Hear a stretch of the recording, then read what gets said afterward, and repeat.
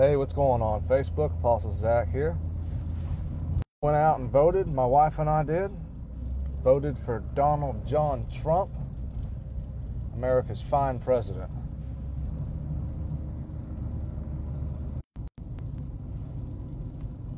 Hope you guys are doing good. I haven't done a video in the car, in the van, in a couple of months. I actually try not to do them in the van, but I do some of my good thinking in the van, so as long as I'm not too as long as I keep my eyes on the road, I'll be all right. So I had a dream, like I think it was around October 27th or around there, and I posted about it, and it wasn't anything big. In fact, I wouldn't even call it a prophetic word. It may very well have been a prophetic dream. But unlike a lot of people, I'm not quick to assume everything that I dream about is, of God. However, I've never had a dream with the president before, so but in the dream, it was very quick. It wasn't anything lengthy. In the dream, I just saw, it was like I was watching the TV, and I just saw the country, like a map of the country, and it was just red. I don't recall seeing any blue states, but the newscaster was just talking about, I don't really recall anything he said specifically, but like I said, it was very vague. It wasn't anything lengthy. Just, flash in the pan. But I saw red. And then I had an interaction with Donald Trump afterwards, and I don't recall anything that was said by either of us. I just remember him sitting in the same room as me. But, yeah, tomorrow's going to be an interesting day. November 3rd will be an interesting day. We need to be praying and lifting our president up. There is no reason whatsoever that a Christian, I don't care what denomination you stand for, I don't care anything about that stuff. There's no reason whatsoever that a Christian should be voting for Joe Biden. We don't vote based on personality. We don't vote based on, we vote based on character to an extent, but at the end of the day, when people say vote your conscience, I don't know how much I like that phrase. I can appreciate that phrase, but I think that at the end of the day, Christians, we don't have the right to opinions. We're blood-bought saints of God. We are not our own anymore. We vote according to the Word of God. So you line 100 candidates up, or you line 2 candidates up, and you vote according to the candidate who checks the most boxes that are in line with God's Word. It's that cut and dry. It's that simple. We love to have opinions. Hey Jason, we love to have opinions, man, when it comes to politics, but at the end of the day, we don't have the right to opinions. We're children of God. We vote in line with what God says. And I know a lot of people have already voted, but if you haven't voted, you need to go out and do it. You have a duty and an obligation. You have a privilege. A lot of countries don't vote. We have a privilege, a God-given right to go out and vote. And I haven't been super hyper-vocal with politics, although there's nothing wrong with that. There's nothing wrong with a preacher that is preaching on politics. John the Baptist he confronted an evil politician of that time about a sin, and that's how he ended up losing his head anyways. So, as ministers of the Lord, we are certainly expected to expose evil and to teach the flock, to teach the congregations, according to the Word of God, who we need to be voting for. I'm not going to tell people that come to my church, hey, go vote for Joe Biden, or go vote for whoever you want to. No, I'm going to say, listen, this is what we're working with on both parties. And this is what the Word of God tells us to vote for. And if you don't vote for Donald Trump, God will hold you accountable for it. And don't think that he won't. And I'm not going to go on a political rant here. I'm just driving around in circles because, you know, I'm on my way to the store and I felt froggy and felt like doing a video. But it's so important that we understand what is on the line right now. It's so important that we understand what is on the line right now.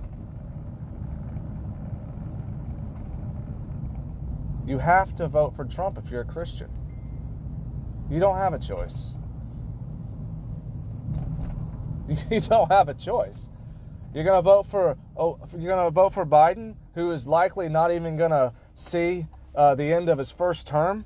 Okay, if you can't tell that Joe Biden is suffering with some kind of dementia or mental issue, he can't finish a sentence without, you know, he doesn't even know where he's at half the time. I'm not making fun of him. It's actually very sorry to watch. It's pitiful. It's very pitiful to watch. Every time he opens his mouth, if he's not pumped full of drugs, you know, that keep him sharp and focused for 30 seconds. I mean, if you watch that last debate, they're about halfway through the debate, he was done. You saw it. And you surely don't want Kamala in office. You know, I know there's Christians, I know there's preachers out there that say they're voting for Joe Biden. And it blows my mind that there would be any God-fearing Christian, whether you serve the ministry or you just go to church and you're just a good believer that goes to church, whatever side you fall on in that matter, it shouldn't be rocket science as who you're voting for. Donald Trump has kept almost every promise that he made. Name the last politician that did that, honestly. Every promise that he made. He fights for the unborn. It says in Proverbs, the Lord hates the innocent bloodshed. Okay? So the fact that he stands against abortion and Joe Biden is for abortion, that right there is a closing argument on who every Christian should be voting for. That is the closing argument. If nothing else was said, if no other policies were mentioned, and it was just on abortion alone, there is no reason whatsoever why any Christian should be voting against Donald Trump. He's not supposed to be a Sunday school. You know, Jimmy Carter, I was not alive during his presidency, but when Jimmy Carter was in office, he was called America's Sunday school teacher or something like that. That was his nickname because of his demeanor and his character. Jimmy Carter was a very weak president. Name one thing that Jimmy Carter did. I could be wrong, but I think he had something to do with WIC, but it may be when it comes to presidents. Not all of them anyways. I have my favorites, but, you know, Abraham Lincoln. I like Teddy Roosevelt. Ronald Reagan, of course. Anyways, I'm just rambling as I'm driving around the parking lot. But I just want to encourage you, if you haven't voted, go vote. Like, it matters. It matters. And you don't get to complain about politicians that you don't vote for or against. At the end of the day, you don't get to complain, you know. And same thing with prayer. We need to be praying for the president. We need to be praying for the president. He's 74 years old, and this guy is running circles around 20 and 30-year-olds right now as far as work ethic is concerned. I mean, he's flying to different states and different time zones, and he's essentially preaching hour-and-a-half sermons in every state. I mean, I think they said that he was in Pennsylvania, and they had 58,000 people show up to his Trump rally, and Biden can't draw 12 people. So don't listen to those polls. They're lying. They lied with Hillary Clinton, and they're lying with Joe Biden. They're lying. You can't tell me by the size of those crowds alone that Joe Biden's even got a chance. Joe Biden doesn't have a snowball's chance as hell because God's hand is on Donald Trump. God's hand has been on Donald Trump. And anybody who stands for Israel will be blessed. Period. That's Bible. So if we believe the Bible and we just saw Trump do this historical deal in Israel already know God's hand is on Trump. God's hand is on Trump. So if you're a Christian and you vote against that, you are foolish, you are stupid, and you are ignorant. You are biblically ignorant. I'm not going to apologize for saying that because that's biblically factual. It is foolish to vote against somebody that you can see is standing up for God's word. Anyways, I'm going to get off here because I've been craving some corn pop cereal for like 3 days now. And I got to go into Walmart and get me some corn pops. And then I'm going to go home and have a nice evening. I may do a video tonight. I don't know. But if you guys are watching this, feel free to share it. Go out there and vote for Donald J. Trump, our amazing and blessed president. God bless you, and you have a good day.